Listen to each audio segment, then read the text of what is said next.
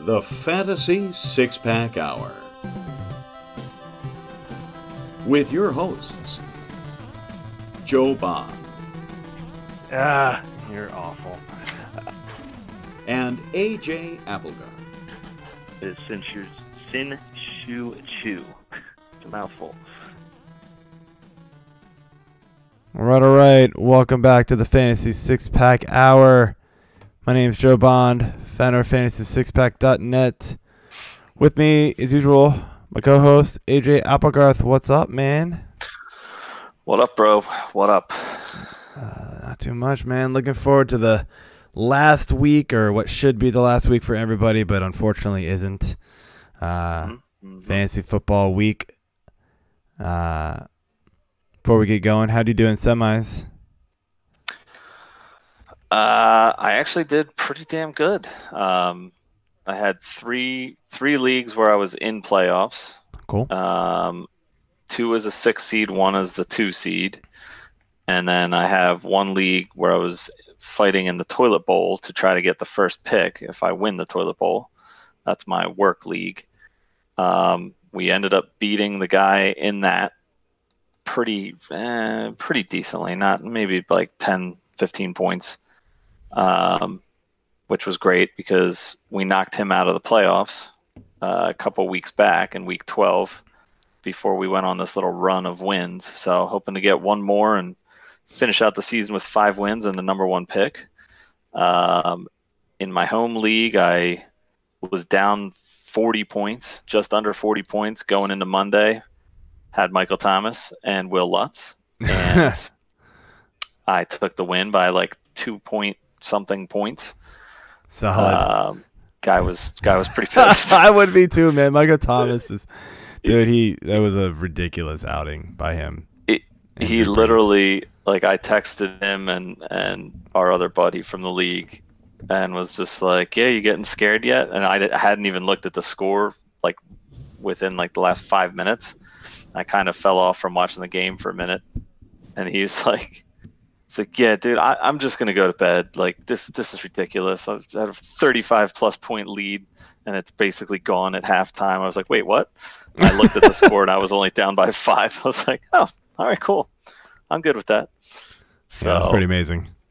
Yeah, and then in our league, I pretty much decimated Richard and took the win there to face off against my co-host, Mr. Joe Bond. Yeah, we'll get to that later. Our third fantasy championship match face-off. Yeah, we'll talk about that a little later. We'll get into that.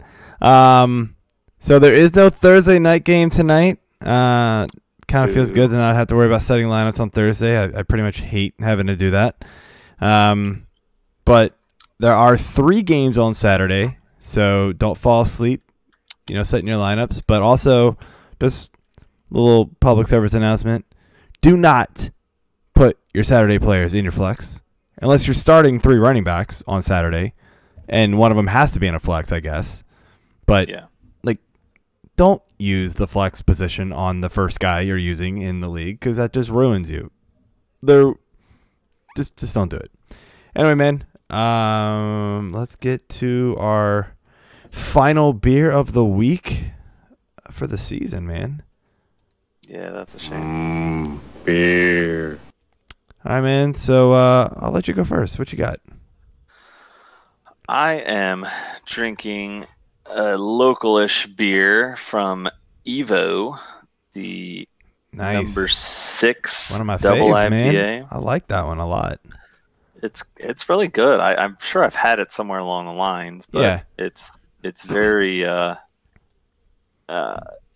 like smooth and easy drinking, but it's also pretty damn strong at 8.5%. Yeah, it definitely is.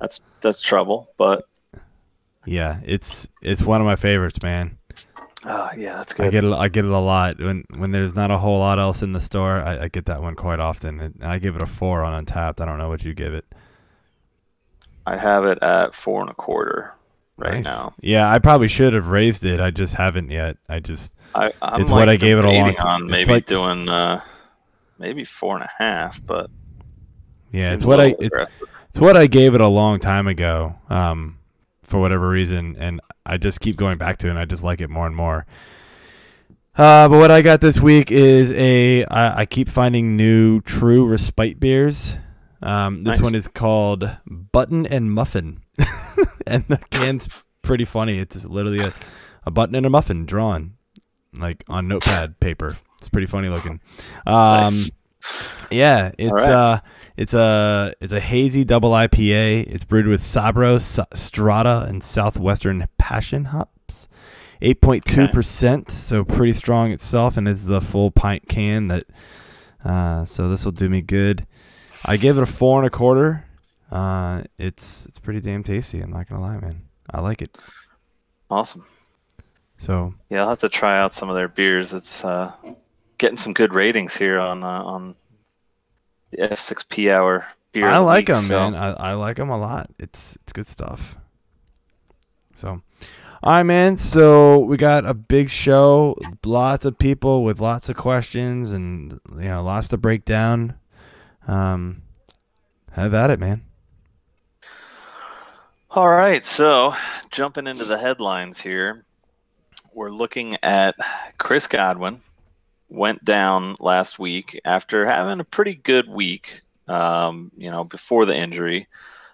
He has a hamstring pull as of last week. So now we have no Mike Evans and no Chris Godwin. Oh, by the way, we also don't have Scotty Miller either. Rookie receiver who's been also dealing with some hamstring injuries of his own. And he was put on the IR. I think Tampa's still trying to feel out Evans and Godwin, rightfully so. But, I mean, what are we looking at here? Both are done. Evans on IR. Godwin's been ruled out. So done. Done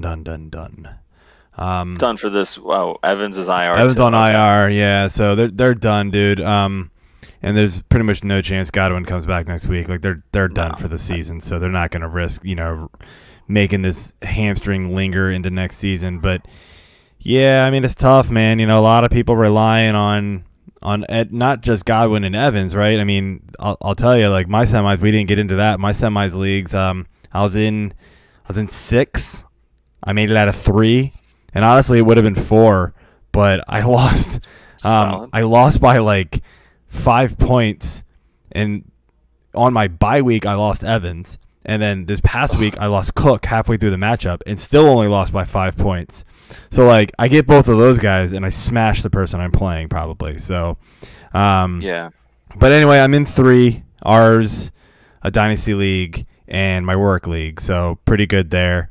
I'm looking forward to at least taking 1 or 2 of those. Hopefully all 3, but I won't get greedy.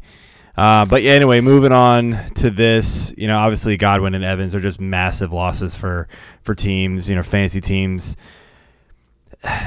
Perryman's probably the one receiver who I really like. He came up big this past week and scored 3 times. Now, look, you're not going to expect that. You're not even going to expect Winston to throw for 4 touchdowns again at 450 yards, right? That's just unlikely to happen again.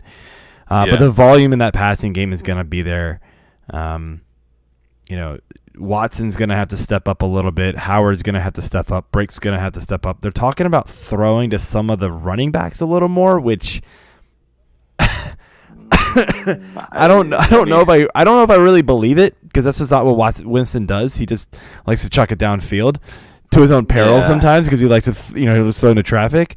Sometimes getting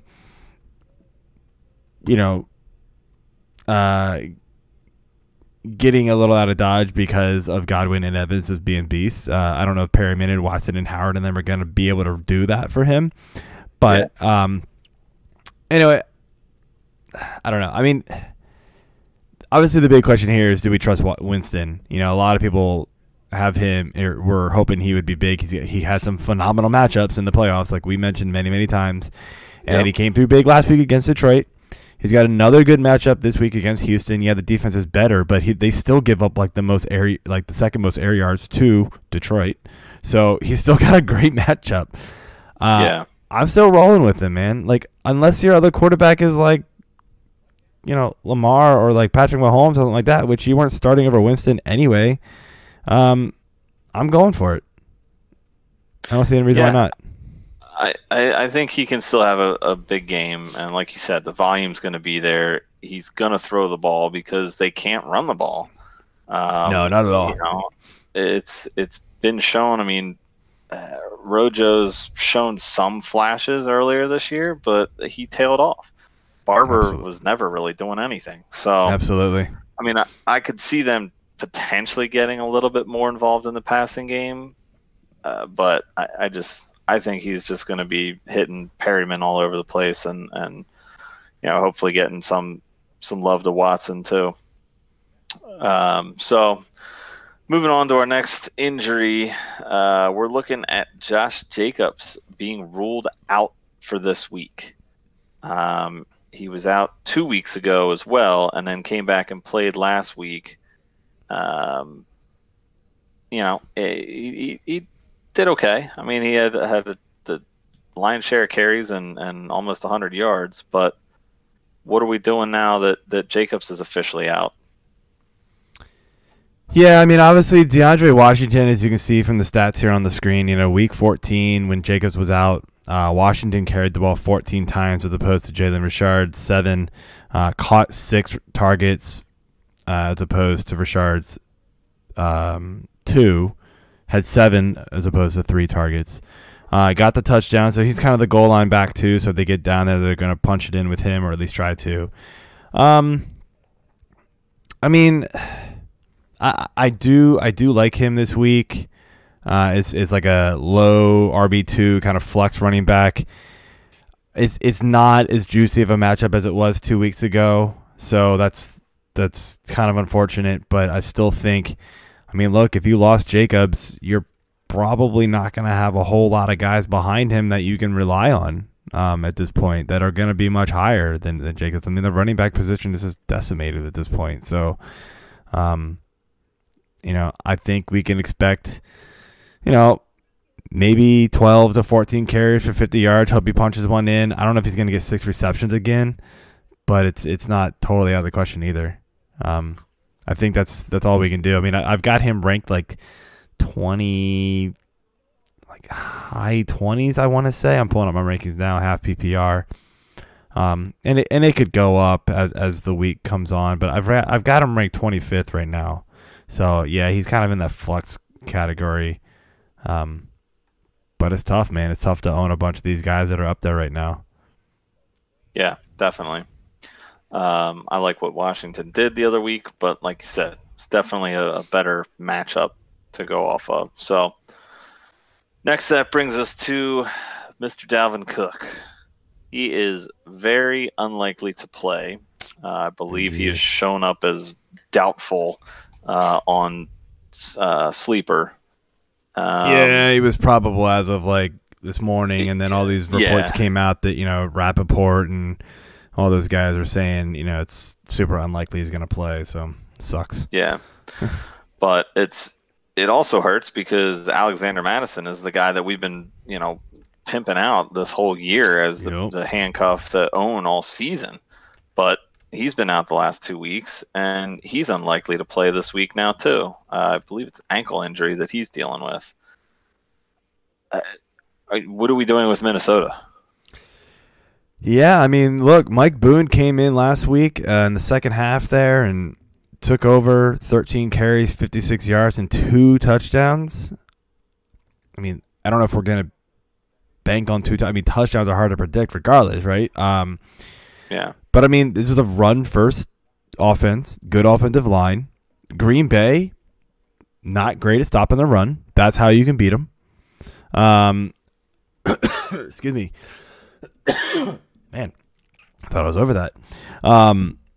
You know, it's definitely a plus matchup, but, you know, again, Boone was the third stringer for a reason, and I think we can, you know, I have him ranked a few spots ahead of Washington, but again, he's kind of an unknown guy too. I mean, it's just the matchup's there, the opportunity's going to be there, so you've kind of got to rank him up there, and you know he's got a great team around him, so that's pretty much all you can go on with Boone. So that's what we got there. So yeah, I'm still trying to figure out what I want to do with Boone and whether or not I want to use him against you. yeah, we'll get into that later, asshole. Moving on, Carolina decided that they are going to start Will Grier over Kyle Allen this week. I think it's Will Grier, by the way. I'm not really sure why. That? I think it's Will Grier, but I could be wrong. Yeah, I think it is Grier. I remember David Allen, Grier. So, yeah, Pam Grier. Yeah, we'll go with Grier. Watch a lot of college football, so I think that's right. Yeah, we'll go with that. So he's starting. This is going to have some sort of effect on DJ Moore, McCaffrey, Samuel. What are we looking at? Yeah, I mean, look, you're not McCaffrey. It doesn't matter. Like, even if he loses 10% of what he does, he still could potentially be the running back one, right? Who cares? Yeah. DJ Moore is one of those guys that like I'm still using him regardless. He's that good of a player. Now, have I knocked him down a peg? Sure. But I still trust him to just get peppered with targets as much as possible. Indy, one thing I noted with Indy is that they've allowed the 8th most points to wide receivers. So, Grier can be bad, right? But, I mean, how good was Kyle Allen there toward the end? And Moore was still getting it done. So I'm trusting Moore to just figure it out with Grier, and Grier just to be just good enough as a crappy backup to figure it out, and hopefully better. He was kind of an afterthought in the draft this past year coming out of West Virginia. But, dude, he was a stud at West Virginia, dude. Like, that team was top-notch with him. He threw for a ton of yards. He's got the arm. It just, it's just, can he get the speed of the game down, right? And that's kind of where it comes. Like, the speed of the game, just being able to read defenses and things like that. Hopefully he just doesn't fall off a cliff and he just throws 4 picks in the first half, or something like that, and just nothing, That's what you can have from him. If you get an average game from Grier, you're going to get a good game from Moore. Yeah, and you hit it right on the head there with the West Virginia, tie for Grier. I mean, part of that could have been a product of that offensive scheme, but still, the guy was good. He has got a good arm. So I think it's just a matter of Carolina having to see what they have. They're potentially moving on from Cam next year. They've seen what Allen can do, and now they got 2 weeks left to see what Grier can do. Yeah, and real quick, just to finish it up here with the guys here that anybody cares about. Curtis Samuel, I want really nothing to do with, honestly. Like, he hasn't really done much the last few weeks anyway. The sheet here is showing the last 5 weeks. He's got 30 targets, which ain't too bad, but 16 receptions, only 150 yards and 2 touchdowns, and I believe the 2 touchdowns came in the same game. I don't have that stat in front of me totally, but for some reason that's in my head. But it's just, he's nobody I really want to rely on. At best, man, he's like a flex guy. Oh, no, they didn't come in the same game. One was last week and one was 2 weeks ago. It was Washington and Seattle. But, I mean, still, he's 31 yards, 25 yards, then 65 yards, then 9, then 25, then 35. Like, if he doesn't find the end zone, man, he's a total dud. Yeah. And touchdowns are something it's hard to rely on. So I really don't want to use him in this situation if I don't have to. No, I'm definitely off of Samuel and have been for a long time. He just isn't producing anything worthwhile. So you can't use him in the championship game. No. All right, so let's dip back into some fun here. and get back into Fantasy Six-Pack League Final. Yeah, man. As mentioned, it's another podcast host final this time. Or this time it's us for the Football League. Yeah, well, so what I mean by that is in the past, for the last like 5 years, it feels like, it's been Richard and Kevin or Richard and Jonathan in the in the final of the Fantasy Six-Pack League. And they've just been dominating it. So this time it's our turn. So it's kind of funny. Like neither one of them finally make it, and then it's the other podcast that gets in. But yeah, it's an interesting. Your team is really turning around. You were the 6th seed. This is the league you were talking about. You were the 6th seed, man. You've come around. You've made a lot of savvy moves here at the end. You know, you rode your Fitzpatrick pick, man. You're riding it. DJ Shark, luckily is gonna come back healthy this week for you, so that's gonna be big. Anthony Miller's been big for you. Kittle's a monster, obviously, but I'm talking like, obviously the Patriots defense. I'm hoping they don't have a blow up week like they have been having, but hopefully they pull like a Houston week or something. But I doubt it against Buffalo. That offense doesn't do that usually. I have to hope your running backs kind of just fall off the map, because that's my only hope here, dude. Because Lindsey, Ingram, Connor, and then you mentioned you've got Boone, which little funny story about that. I don't know what in the F happened. Literally have no effing clue what happened. Went to bed like 11 o'clock Tuesday night, like triple checked my waivers, because I realized earlier in the day I put in all these I had $56 left of fab left. I put in $56 on Boone, $56 on Perryman. Was like, okay, if I don't get Boone, I'll get Perryman. If I don't get Perryman, I'll get somebody else, blah, blah, blah, right? And then was like, wait a minute, how much fab money does AJ have left? He's the only one that's going to go after anybody. Oh, he's only got $20 left. I'm switching all of these to $21. And I'm going to get both. Unless some other schmuck in the league wants to steal them, which our league doesn't. Which luckily our league doesn't do that. Like, they're cool and they don't do that. I don't know what the hell happened. I checked the next morning. I wake up at like 7:30. I roll over, check my phone, and I see you've picked up Boone off the waivers for free. And I was like, that doesn't even make any sense. How the hell did that happen? And I checked my waivers, and I got Perryman for 56 still. And I was like, wait, what? I go into my transaction history, and it shows Perryman for the New Orleans Saints drop, $56. Perryman, my next optional pickup would have been Perryman for the New Orleans Saints, $21. Declined, obviously, because I already have Perryman. But like, why would I put? And then it was Perryman for Zach Pascal, $21. Well, no duh. Like, those would have been my two optional pickups had Boone been picked up first, because like I have no idea what happened. I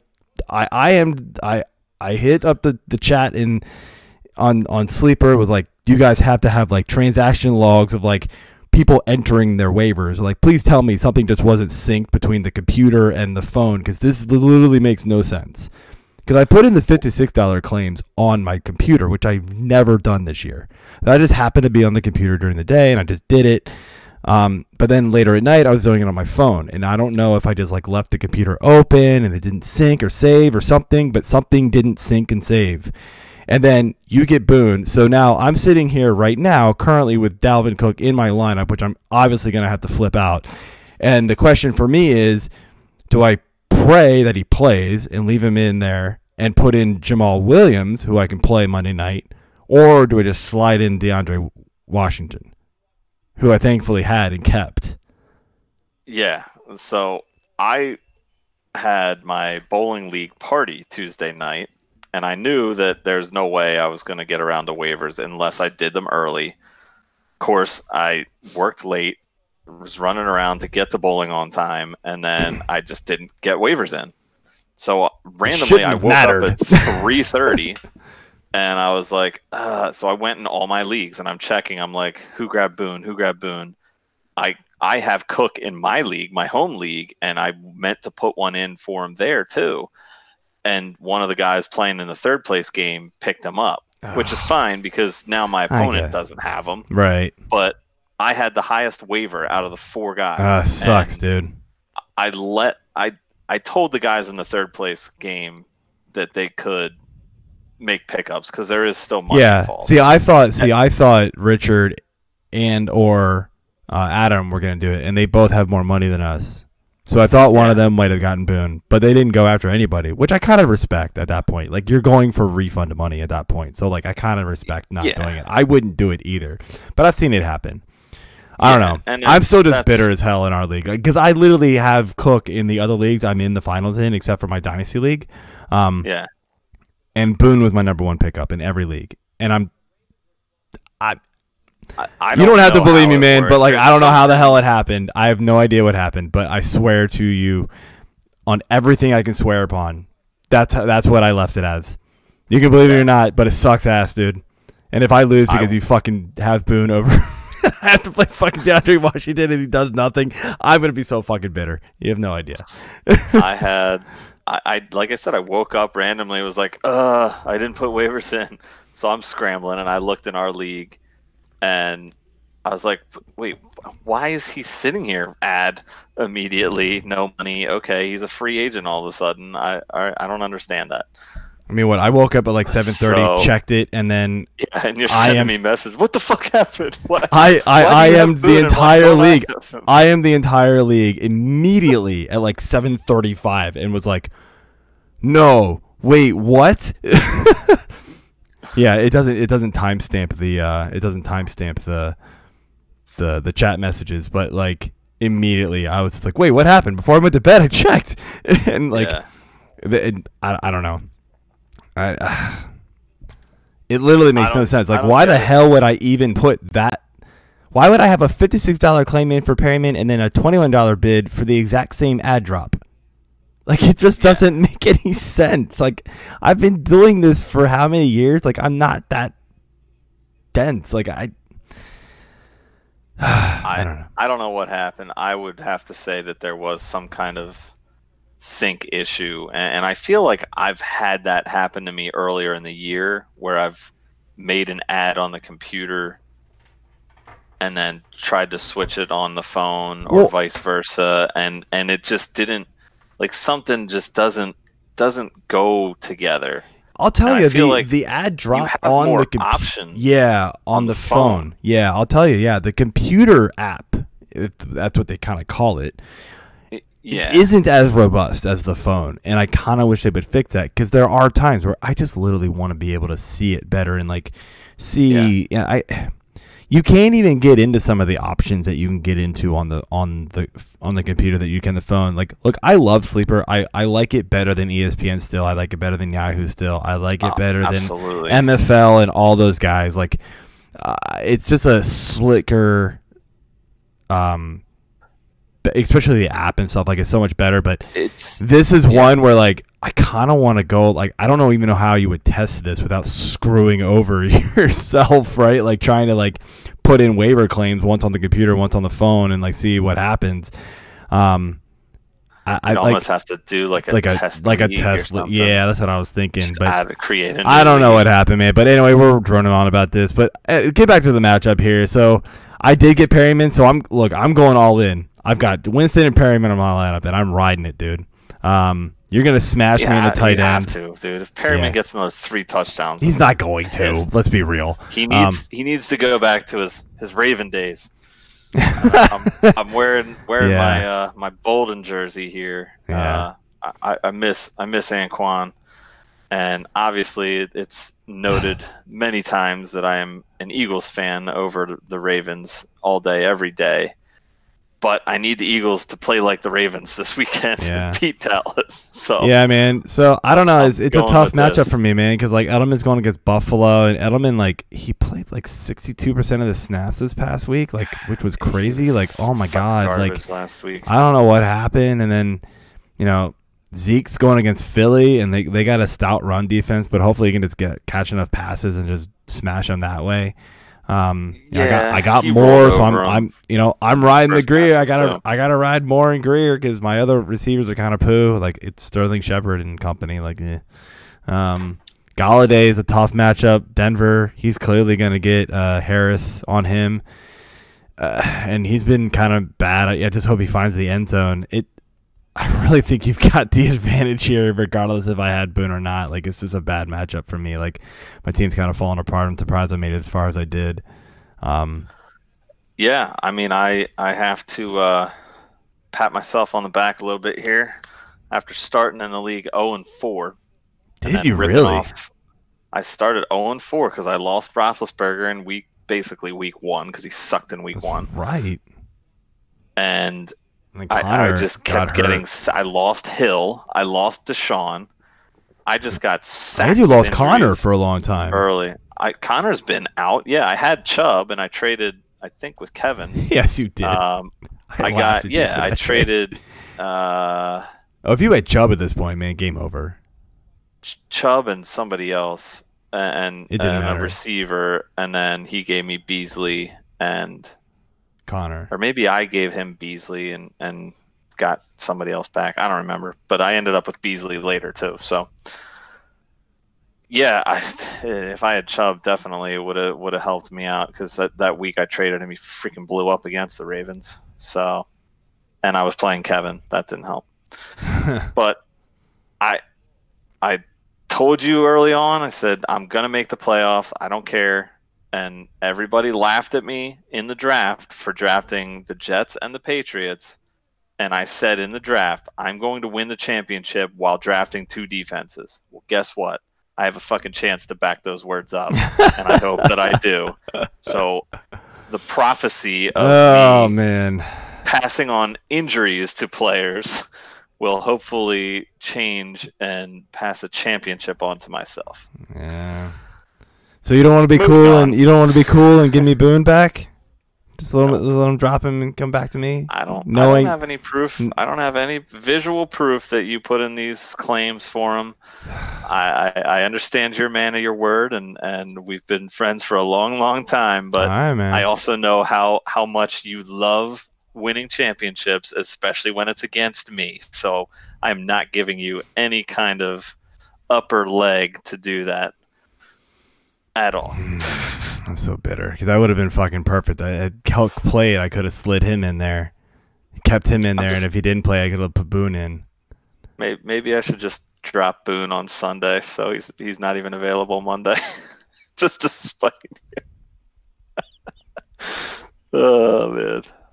Yeah, because you're not going to use him.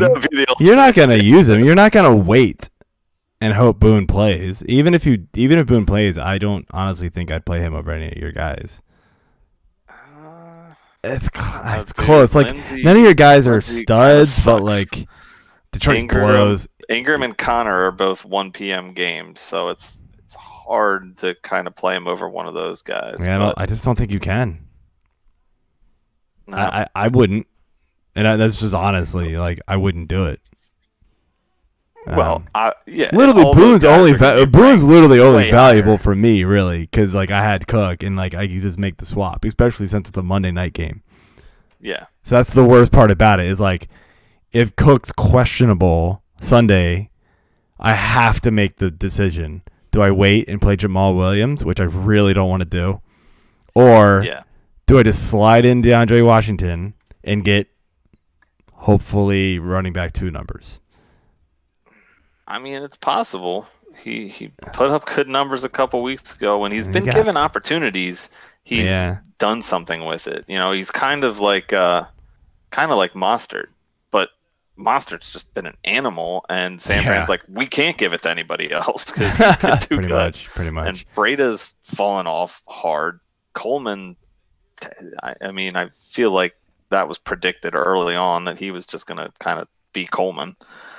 So anyway, we shall see and report back on the next show. Yeah, which I don't know when it'll be because next week's Christmas, so we'll figure it out. Yeah, so let's dig into the injuries here. You want to start them off, or you want me to just keep just go for it, man. All right. Quarterback injuries. Mr. Dak Prescott is dealing with a shoulder injury, but he is practicing. He won't sit this week. So I wrote this matchup. I wrote that initially, and then I read something right before the podcast, and I meant to update it. So my bad on that one. That he actually may not throw until Sunday. Like literally, he's supposed to play, but he may not. Yeah. He's practicing, whatever that means. But now apparently he may not even throw. Who knows? But he's gonna play. I mean, that matchup's too important for them. Yeah. He's just gonna go out and practice and do his little, his little whatever the hell is his little hip thrusts. I'm a bartender shaking drinks, football in the hands, stupidity thing is that everybody mimics now. I mean, it's a good matchup for him. You know, the Philly secondary is kind of a joke. I mean, look what Eli tried to do them in the first half. He came back. But like, you know, I do kind of worry that he's just not there, man. He's just not healthy. He's not going to be accurate. You're dealing with shoulder and finger injury at the same time. Like, I do knock him down a couple slots in my rankings. He's still in the top 10, but he's a little lower in my rankings as opposed to the ECR right now. And the thing about that too is, you know, this is the game that, you know, this is the one everybody's that matters, been talking about for 4 weeks now, because the NFC East is such a dumpster fire. Yep. That this is going to decide it. You know, had Dallas not blown the F up last week against the Rams, who had came into that game really hot, then it wouldn't have been as big. I mean, I still feel like Dallas would have needed to win to like cement it. But yeah, this is going to be a big game. So, speaking of NFC East and dumpster fires, Daniel Jones is now likely to play. The last I had heard that Eli might still get a shot, but looks like Danny Dimes could be back in there. So, again, you're not starting him or Eli in a championship game if you're in some league that doesn't matter and you don't care. Okay, sure, why not? Running backs, we've got Mr. Bo Scarborough was inactive last week due to the shoulder injury. Wes Hillis, I have no idea who that is. Maybe came Peyton up from the Hillis' practice younger squad. brother. What's that? Literally got called up from the practice squad. Yeah. So the second coming of Peyton Hillis scored twice last week. This isn't a backfield that you want to even dream of relying on. Although I did see Kerryon Johnson in the Fantasy Pros rankings. I did not see if he is playing this week, but it's not guaranteed. But yeah, so people are kind of speculating, like they're ranking him as if he is playing. I've got him in a half PPR. Oh, I've got him. Man, I've got him pretty low, I guess. 58th, so I'm not counting on him right now. It's pretty much what it comes down to. Yeah. It's even if he does, like, I think they're not gonna go full out with him. There's no reason to. Why? Yeah. Why would you? I mean, he's already been out 2 years straight with knee issues. Yeah. So yeah, there's just no reason to, man. Let's you know, and unless it's again another like, let's see what we got with this guy, you know, and probably try to draft another running back. So yeah, it's possible, but still, no, I don't think they're gonna use him if he plays at all. You know, maybe just get him a few reps, get his legs under him. You know, go into the off season kind of, you know, with some momentum, I guess, if you want to call it that. But I'm not banking on a lot here with him. Yeah. Next, we got Carlos Hide Your Kids, Hide Your Wife. Limited in practice with an ankle injury of his own. Should play. You know, but I mean, it's the Bucs. Why you don't want to play Hyde this week? No, I've got him ranked 32, dude. I don't want anything to do with him. He's been good. Let's be honest here. He's been good, but he's not been like he's been flex worthy for sure. Yeah, it's not like it's not like he's gonna win the games, man. He's had too many single digit fantasy point games, even against even in some good matchups here and there.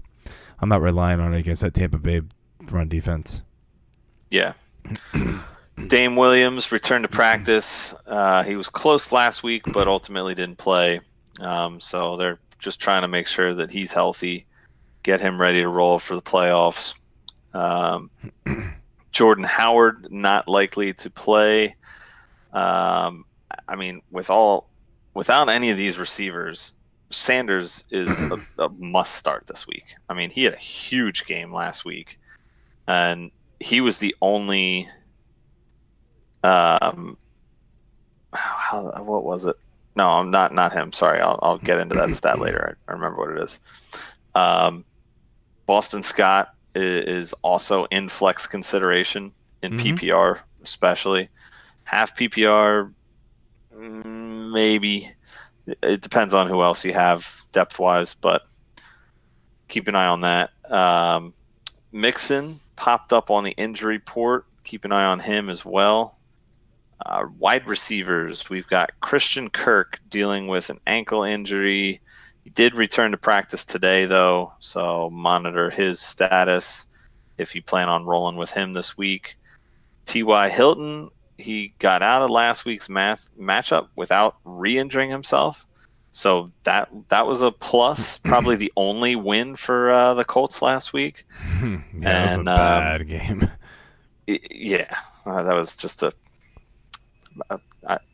murderous game. So it's still hard to trust him though with these limited snaps and him not being 100%.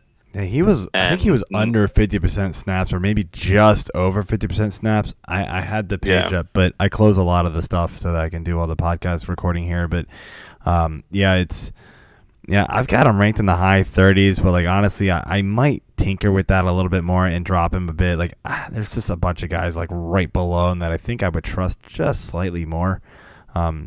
So I might drop him to the low 30 range, which pretty much means he's off the board in most championship rounds, because people in those rounds have players more than 2 or 3 of these like top 30 receivers. It seems like so.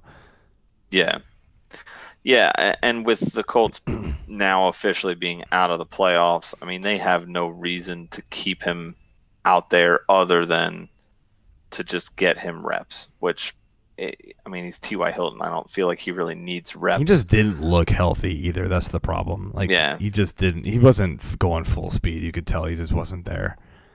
DJ Chark, who you mentioned earlier, is cleared to run and cut, or was cleared to run and cut back on Monday, but we haven't seen any updates since, so monitor his status if you're looking to roll with him.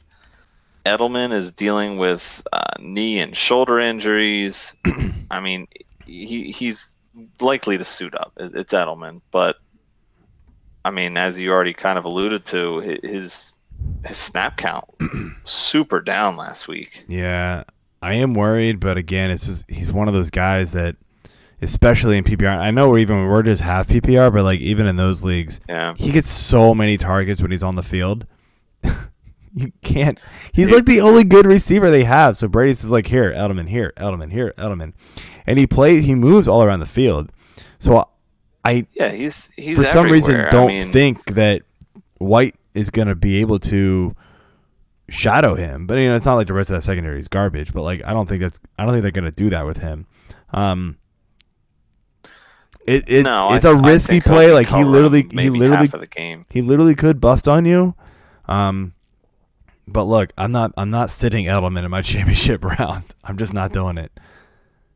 No, you have to play him. I mean, this is the championship week. You really have to play your studs, unless you just have some random like a Perryman or somebody that's coming in for this injury. But I wouldn't put Perryman really over him either.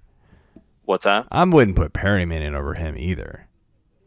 No. That's what I'm saying. Like, just saying, if you have Perryman instead of like another stud who's just been falling off lately, and it's a volume thing and it's a matchup thing.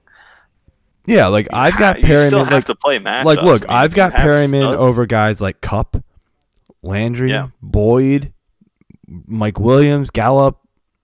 I've got him over OBJ. I got him over a lot of guys this week. I mean, it's just he's got phenomenal matchup. He performed last week when he had to. Honestly, Tampa Bay really, he's the number one guy now. So, I get you on that, but Edelman's too high up there for Perryman and guys like that to jump him. Like, it's only the studs that are over top of Edelman, or guys like Parker, who we didn't consider a stud, 10 weeks ago, but he's performed for like 8 straight weeks. So that's a different story. Yeah, exactly. So just see what happens with Edelman. I mean, I would find it very hard to believe that they wouldn't play him, but. And the good news is they play Saturday, so you're going to find out early. Yeah. So that'll definitely be a bonus. If for some reason he is a late scratch, you can scramble. Wouldn't that and just get being a kick in the nuts in. for me? Yeah. Yeah. Which I'm okay with. Of course you are. It will be quite the boon if Edelman is out. Oh, yeah. You see this right here? You see this right here? That's for you. That's for you. That's for you. You know what? Yeah. No, never mind. I'm not gonna say it. You're all right. Keep going. Keep going with that trash talk, buddy. Juju Smith-Schuster, who we thought would return last week, was limited in practice again. Did not play last week. And yeah, I mean, whatever. He's very questionable, so it depends on. I mean, Pittsburgh still has a chance to get to playoffs too. Yeah, they're in the driver's seat. Yeah, they need some help, and they have to actually root for the Ravens. I feel like they play them in the last week, so you want them to win this week. So maybe they bench some people, but I don't see them doing that anyways. All right, so lastly, we got some tight end injuries to update here. David Njoku was a healthy scratch last week in a great matchup. So even if he's healthy, go ahead and move on. Gerald Everett has been cleared to play. Tough matchup for Higbee and Everett, but I think with the return of Everett, Higbee gets bounced down a little bit, but he's been so good, so it's kind of hard to ignore him. I mean, what are you doing with Higbee this week? Honestly, I haven't adjusted my rankings since the Everett news. I saw it real late today. In fact, I still don't have Everett in my rankings because it was such late news. I don't know, man. Like, it's such a weird situation because obviously Everett was good, but not as good as Higbee had been, right? No. I mean, Higbee's been like off the charts good, like George Kittle good. Like, it's crazy. Yeah. Now, with that in mind, though, Everett was the guy early on, and when he was healthy, and Goff sucked. He was terrible early this year. He's been so much better lately. So is that part of, is that a reason because of Higbee stepping up? Honestly, it could be, man, but it also could be that, Cooks is back, and not that Cooks has been good, but he does take pressure off, Robert Woods has showed up. Robert Woods lately. has really come along, but yeah, man, I don't know. Yeah, it's just, I still think at this point Higbee has to be trusted as a tight end one. He's going to be moved to probably the back end of my tight end one range, probably like the 9-10 range. He does get a tough matchup with San Fran, so that's not helping his cause at all. No. But that's a big game. That's a really big game. It is. It's a huge game for both. Everett, I don't think you can trust him, unless you're just like unless somehow you got to the championship game with like Kyle Rudolph, maybe fine, I guess, put in Everett and see what happens. Maybe you get luck out, but it's just like whatever at that point. I don't know, man. It's a weird one in that situation. I still think I'm just rolling out Higbee and hoping it works. But, it's weird. I had a lot of questions last week with, do you start Mark Andrews or Higbee? And I have both in the same league and another one. And at the last minute, I went, you know what, screw it, I'm going Higbee, and told everybody to go Higbee. And then Mark Andrews scores Thursday night, and everybody's like, what the hell, Joe? And I was like, yeah, my bad. Like, I'm going to feel that too. And then Higbee blows up for like 11 catches and 120-something yards. And I was like, well, there you go. So everybody was like, thank you.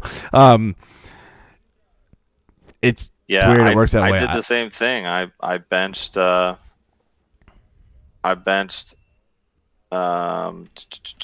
is it? I benched Andrews, sorry, and I played Goddard instead. And I mean, Goddard still got me 10.5 in that league, but I had 15.2 from Andrews sitting on my bench until the Sunday games, and then when I'm sitting there down nearly 40 points come Monday morning, I was like, great, I could have used those. That would have been nice, but I still won, so I'm good with it. Yeah. All right, last guy we got Ingram has officially finally been ruled out for the season. Way to go, Giants.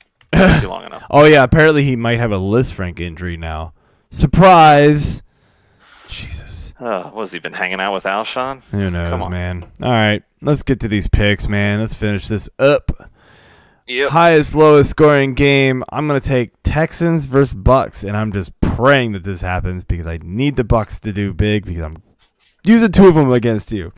But I do legit think it's going to be a high scoring game. Obviously, we know the Bucs defense is god awful. So Watson and company is just going to score a lot of points. The Bucs are going to have to pass a ton to keep up.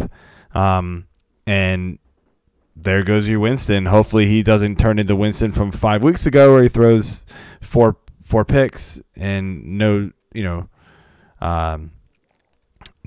touchdowns for me, but I'm gonna guess that that's not gonna happen. What you got? I am going with Philly and Dallas. I mean, I have to pick this. Why? It's the biggest game for the crappiest division in football. And so why is it your highest scoring game? Usually these games are like low scoring competitive matchups. Dallas beat our asses 37-10 the first time we played. Okay, they had a great game. So you're just guessing Dallas is going to run up on you. I mean, I think that the total score is going to be around 51, which is way higher than what the line is. I think it was at 46 maybe when I looked earlier. I don't remember. But yeah, I mean, Philly needs to show up. They need to play. They need to win this game. They're at home. It's going to be a rowdy-ass crowd. It's a 425 game. And everybody I know that has season tickets, including the people that I've gone to games with, we get there at 7, 8 in the morning for the 425 games. And everybody is hammered. So it's just going to be ugly in the stands. And I think on the field it's going to be a big game. So what do you got for lowest? So mine's going to be Bills versus Pats, and I regret saying this, but yeah, I'm afraid there's not going to be a lot of scoring here on either side. I mean, the defenses are both so good. The Pats really stuck it to the Bills earlier in the year. The defense really stepped up, and that was during that streak where they're just scoring 20 points a game. So I think the Bills are a little bit better of a team since then, so I don't think the Pats are going to dominate them quite like that. But, their defense is still really good. The Pats' offense is kind of taking a step back as the season's gone on, with Edelman especially being hurt. I just think it's going to be like a 17-13 type game or something like that. That's all you're going to get. Yeah, Patriots only gave up 10 points to Buffalo the first time they met back in Week 4. Yeah. They had 5 sacks, 2 forced fumbles, 4 interceptions. They manhandled them, but that was basically when they were in their glory with playing crap teams to start the season. And Buffalo's turned into a good team. So I'm not trying to say that they're a crap team. That was a game that they could have won. And that would have changed a lot of things. But yep. I'm going with Denver versus Detroit. I like it. I mean, and I was leaning towards Bills-Pats, but I just think Denver's defense has been really good all year. Detroit's offense, Blau has been okay-ish, but very turnover-prone. So that's I think it's going to be a defensive struggle. I hear you, man. All right, quarterback sleepers. Let's see here. Mine is Drew Lock. I get you, man. Not a lot to like here in this game overall, but I kind of just mainly agreed with a lot of the picks, on the ECR as far as quarterbacks went. So I just looked for a guy who had kind of some upside with a solid matchup. And I mean, Detroit's secondary is Detroit's team in general is just kind of a joke right now. So, Locke has been good 2 out of the 3 games he's played. 1 against the Chargers, 1 against Houston, right? And then struggled against Kansas City, who obviously has a really good secondary. And that snow game was just, I don't know if that got to him or if it was more the Kansas City defense. But I'm thinking he's going to bounce back. He's athletic. He'll just make it work. And Detroit's easy to get around. So I'm liking that matchup there a little bit. Yeah, I'm on that. I liked him as well, but saw you grabbed him. So I went ahead and took your boy Haskins from Washington. Look, he had a damn good game against the Eagles last week and had me questioning if this week's game was even going to matter until Wentz had that bullet throw through 2 guys on Washington who I thought both intercepted it into Sanders in the back corner of the end zone. But Haskins played well. The receiver stepped up. He had a long bomb to McLaurin early. Oh, it was a catch and run to McLaurin, but yeah. What's that? It was a catch and run to McLaurin, but yeah. Well, it was like a 15-yard pass, and McLaurin just burned everybody. Yeah. Big play. But yeah, he looked good. So I'm going with him as my sleeper. I like it. Yeah. Shockingly enough, though, like Daniel Jones, if he plays, could be the pick. That's the interesting one where, Tampa and Washington, he kind of made look stupid the first couple weeks he played. So that's an interesting one too. But you're probably not starting those guys. Those are more DFS plays than anything. In week 16, you're not starting Drew Lock and Dwayne Haskins. But my running back, moving on here, is going to be Boston Scott. Again, not loving a lot of the guys out of the top 30 here, but especially in PPR, Boston Scott, he's gonna get work. They have nobody else to throw to. He got 7 targets last week, 6 targets the week before, and he played a quarter and a half. So he's obviously gonna get work because they have to use him. They have basically one receiver in what's his name, something Ward or Hill. Greg Ward. Greg Ward, thank you. Yeah, I don't even know his name. So, yeah, I'm going Boston Scott. Just opportunity, I guess. Yeah. No, I like it. I myself am going with Tarek Cohen. I think this is a second or third time I've actually taken him. Yeah, you love your Tarek Cohen, man. I do, man. I love this guy. You really do. He's really stepped up, though. The last, 5 of the last 6 weeks, he's just really shown up. He's not getting a ton of carries, but he has been getting some yards there in 4 of those 6 games. But obviously, where you want him is for PPR. I mean, he's got a ton of targets and continues to get targets. In 5 out of those 6 games, he has 6+ targets. So, I mean, that's what you're looking at. I'm sorry, 4 out of those 6 games, 6 or more targets, no less than 4 targets. And he's not getting a ton of yards, but it's enough yards to make a difference.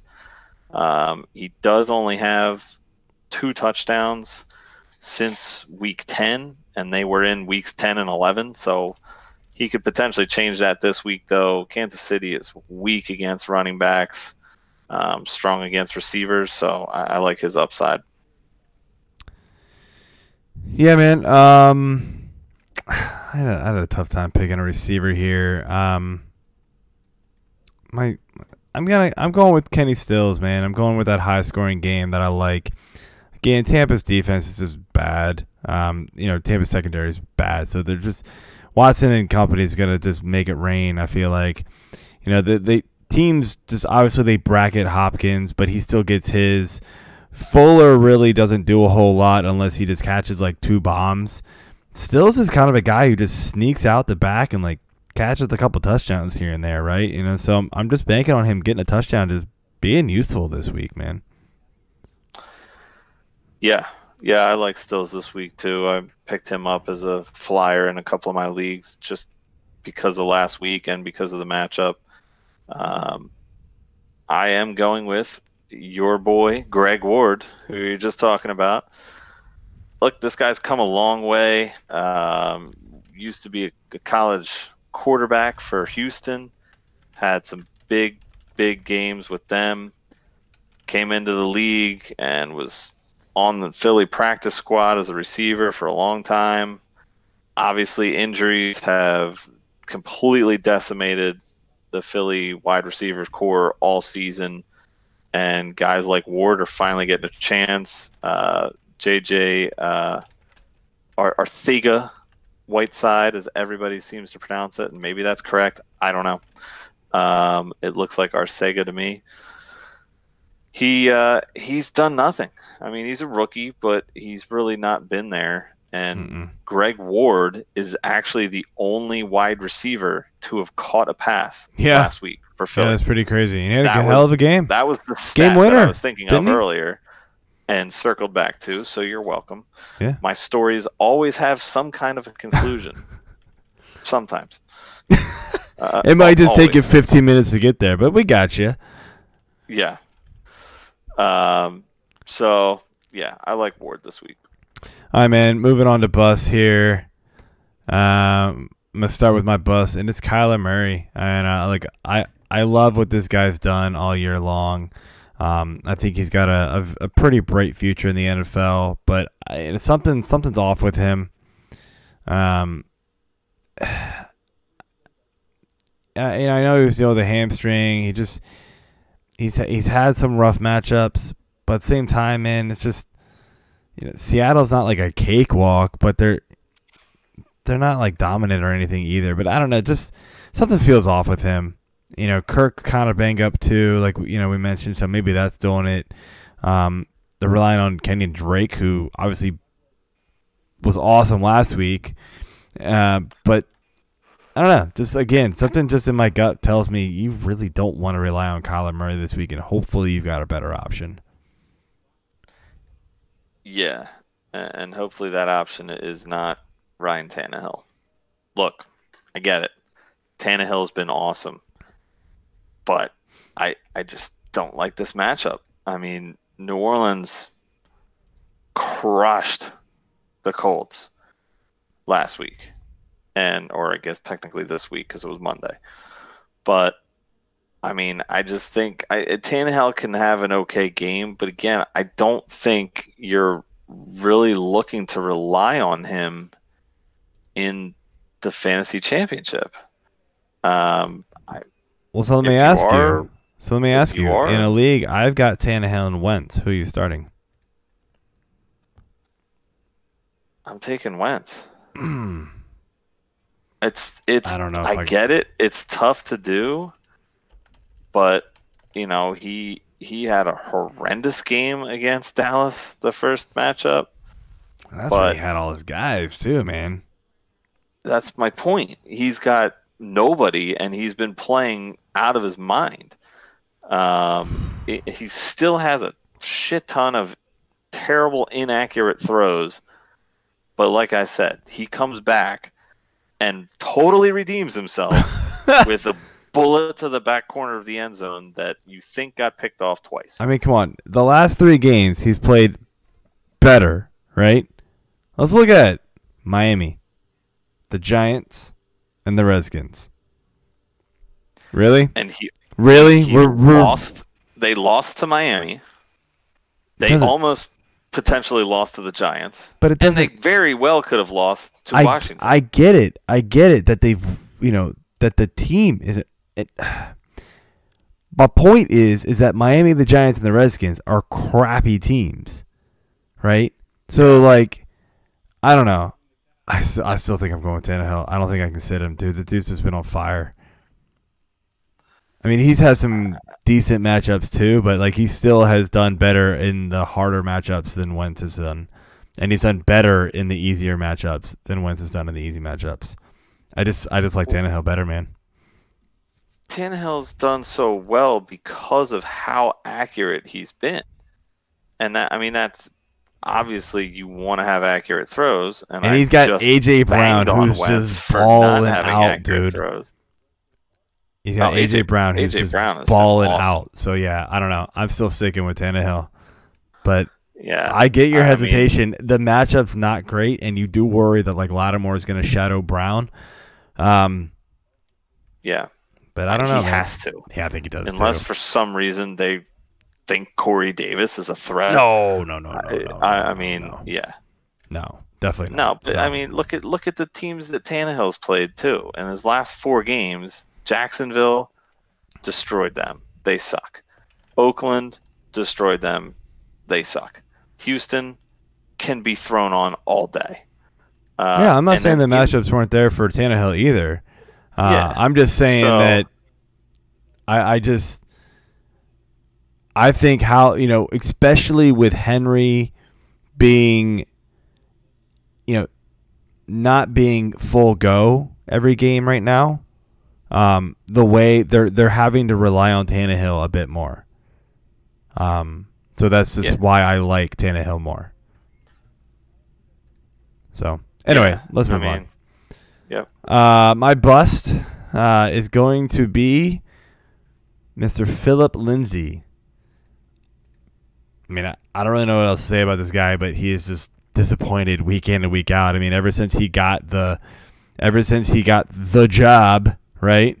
He just hasn't done it. Yeah, it's a nice matchup against Detroit.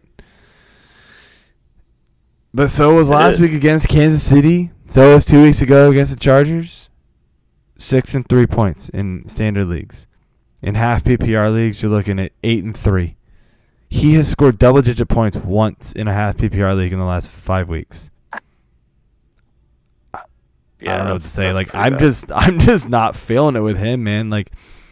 Could Detroit be the one that he does it against? Sure. I just don't like it at all. No, I'm not loving that matchup, and it sucks because I have Lindsey and kind of need to rely on him. So yeah, I think you're kind of in that state where I think you're probably throwing him out there just because of the matchup and just trying to figure it out. Yeah, I don't like it. I'm going with Todd Gurley. He was one I was looking at. What's that? He was one I was looking at for sure. Yeah, I mean it was kind of tough to pick, but I don't like the matchup, even though it is very important matchup. But he's been way better, yes, than I expected this year, and well, especially lately. Took the chance. Well, yeah, at least lately is when it matters. Early in the season you can come back from like an 0-4 start and finish as the 6th seed and make it to the championship game. But keep patting yourself on the back, man. Good job. I will. I will. Okay. 2 6 seeds to the championship. Hey, 6 seeds have nothing to lose. Hey, man, right? I've done it. I've won. Hey, I've done that many a times. Actually, what's funny is the champion of our league, more often than not, is like the 5 or 6 seed, which is hilarious. Yeah, it's great. I love it. It's a true underdog story, just like dodgeball. Well, you're able to pick up. I say this every year. You're able to pick up those like guys who could just like blow up at the end of the year. They're like the late season like guys, to where the teams that are 1 or 2 and 3, right, or even whatever, have guys who they've been good and they've relied on all year, and they're like, well, I don't want to drop, this guy who may be kind of slipping a little bit, but has been good for me all year, to pick up, Anthony Miller. But Anthony Miller's been a stud, so like you were able to take that. You're able to take that chance to where the number 1 and 2 seeds really don't have that opportunity. It's basically injury placement players falling out at the end of the season. Exactly. I mean, Boston Scott to me is this year's Damian Williams. No, not as good as Dame Williams was last year. Damian Williams was a running back 1 coming down the stretch. He was phenomenal, but Scott is like easily a flex play, maybe low end running back too. He's flex play, but yeah. Anyway, so yeah, I don't like Gurley. But yeah, Gurley, I like that pick. So finishing off here, I've got Cooper Kupp. I don't know, man. It's just Kupp's been kind of disappointing these last few weeks. I think he did okay last week. But again, San Fran. It's 16-13-13 the last couple of weeks, but man, like you were just like you were winning weeks with Kupp earlier in the year, and now he's just kind of like wide receiver 2-ish range. And a couple of weeks before that, he was not even that. So, I don't know. Against San Fran, I'm just not feeling it. I think the Rams are really going to hit a roadblock here. Yeah. Yeah, I think so too. Especially after, last week for San Fran. But I'm going Galladay. I think, like I said earlier, I think this game's going to be very low scoring. And Galladay is really the best weapon that Detroit has left.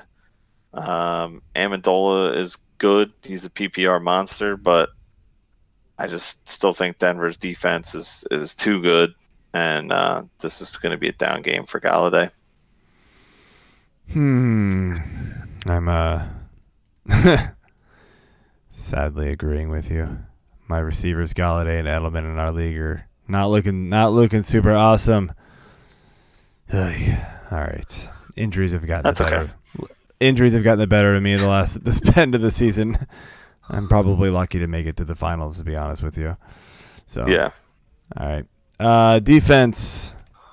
What do we got here? So I'm going to cheat a little bit. I know we're usually around the 40% range, but I'm going to cheat and say the Indianapolis Colts, who are at 43%.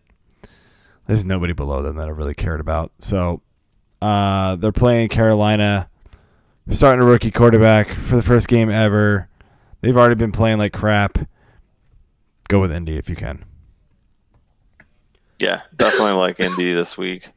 But I did not have to cheat. I went back to my well of Atlanta. Mm-hmm. Look, they've had double-digit points the past 2 weeks. They've averaged, 21 points against, 20 points and then 22, or vice versa. I can't remember. They have 6 sacks, 2 interceptions, 4 fumble recoveries, and a touchdown. Now, granted, a lot of those stats came against Carolina 2 weeks ago, but they were still very solid last week against San Fran.